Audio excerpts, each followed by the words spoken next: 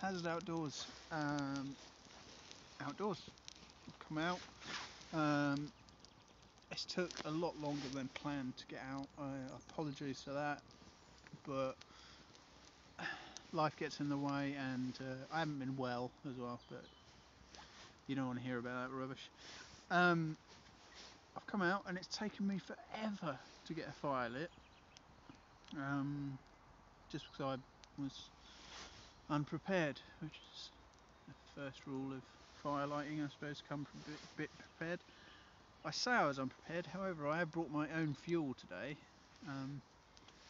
Once I actually got a flame, it's fine, it's burning very well.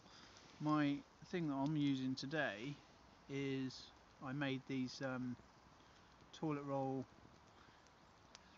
or cardboard tubing, it sounds better, and then inside is filled with cat pellets or cat litter pellets, the wood ones, and then either side I've got cotton wool, and then doused the whole lot in melted wax.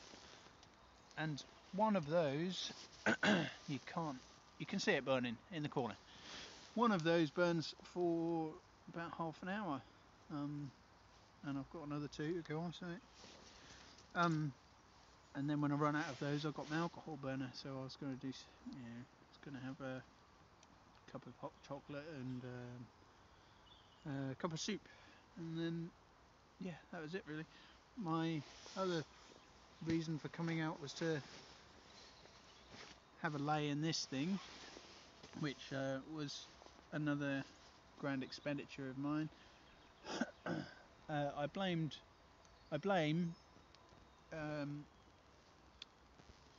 hoopedbivi camper.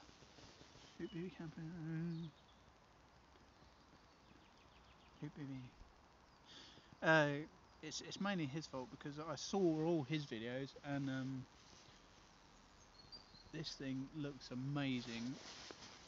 It's basically supposed to keep up my warmth a bit more, and I do tend to sleep cold, so I should avoid that now with this thing. And it's just an expansion on my old bivy, which was just the maggot that you crawl into from the British Army. This is the Dutch Army bivy, for those who don't know. But most of you guys I know, I imagine. I've been trying to reproof it with waterproofing,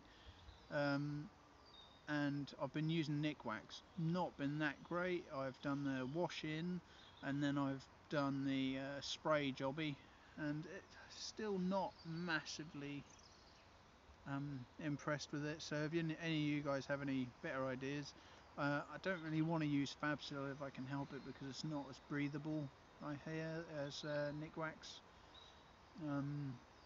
If that comes the case, then I'll just stay with something over top of me, and I won't bother waterproofing it. It doesn't really matter. It's just I prefer it. What else have I got? I did. Yes. I'm just stepping out of shot.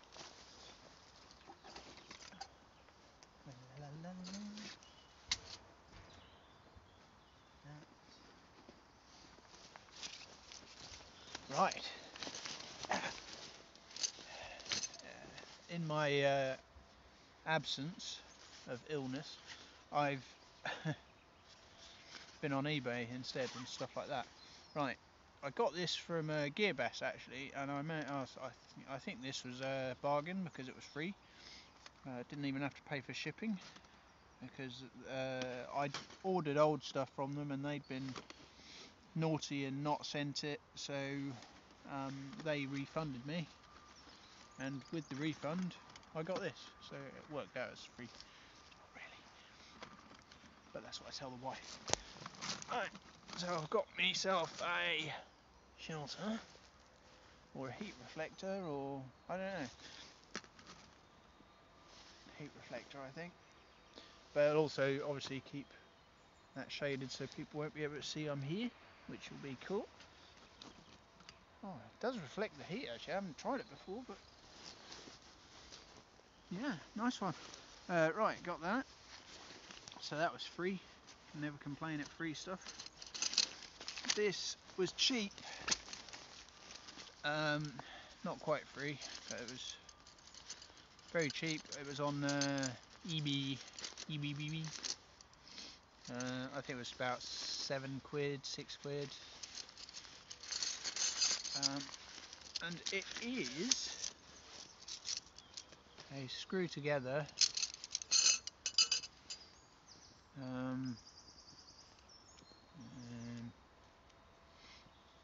aha. Right, there's one. These, you've got many extensions on these legs, but I'm not going to screw them all in because it'll take forever and you don't need to watch me screwing something. If you did, that would be a different channel, and that's premium.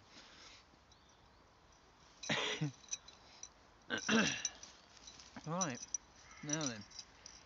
Yeah, you've got a little tripod, and that does go up to about this height, and then you can dangle your stuff. Yeah, isn't that good? Isn't that impressive?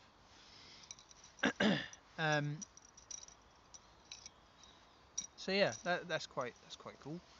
Got that, and yeah, like I say, there's another extension on there. How many have I got? One there, so that would take that up to that height. And then there's another one there. I'll take that up to there. So yeah, that's a good sort of 3 foot off the ground. This I thought would be more useful for not so much day camps, because I just bring my little stove for that. I was thinking more when I go to my permission with Jay. Got to call him Jay now, I've heard, because he's had special badges made up. So I'll have to stop calling him Knobhead.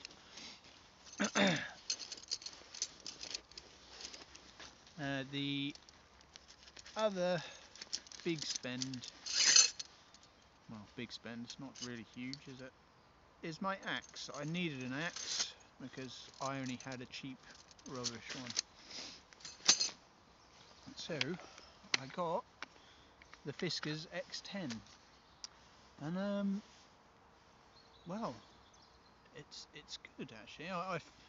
I've put an edge on it, and I can't put an edge on anything, so I cheated and I used the Fiskars sharpener, and it's sharp. It is sharp, yeah. I don't know if you can you even see what I'm doing?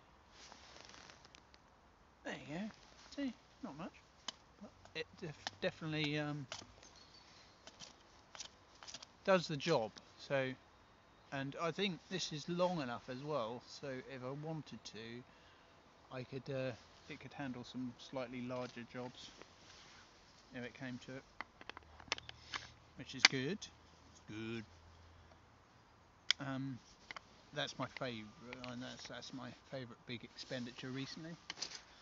Can I put a drink on? There we go. I'll put one of those on. Once that starts burning, I'll get a drink on the go, I think.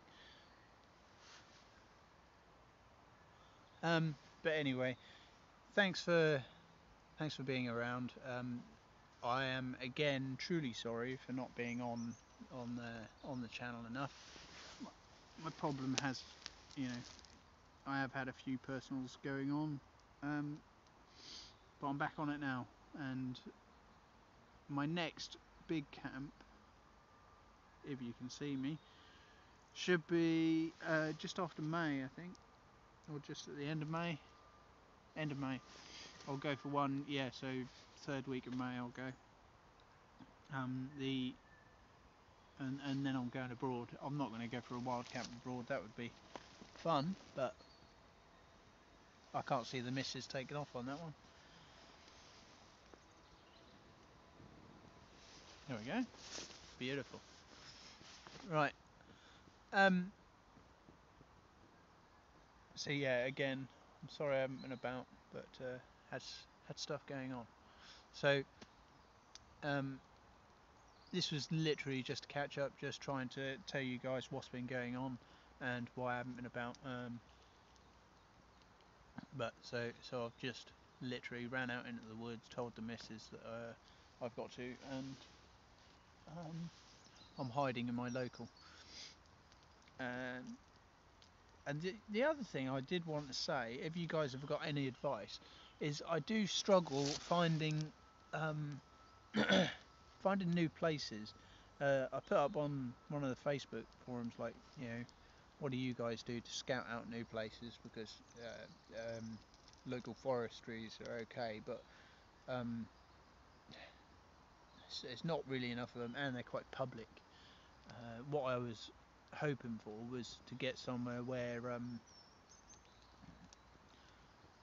which isn't as public, but the issue is most of them around my area anyway are all fenced off, and on Facebook people say, oh no, you mustn't cross over somebody's fences.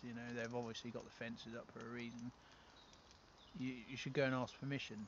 But we all know how that works out. Unless you pre-know the people, you tend to find out that they just think you're a nut job who wants to go and sit in their woods and do God knows what, even though you say, I'm just going to go and, just sit in there and watch wildlife, which is all I come and do. I like to come and get quiet, and apart from when I record these things, I don't even necessarily have to have a fire. The alcohol burner is enough just to have a cup of tea.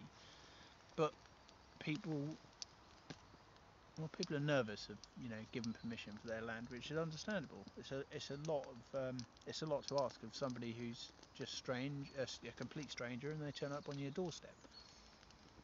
But it's the frustration of being in the UK and everybody owning land. If I happened to have my own forest, that would be a lot easier. But hey, that day will come. That day will come, I'm sure.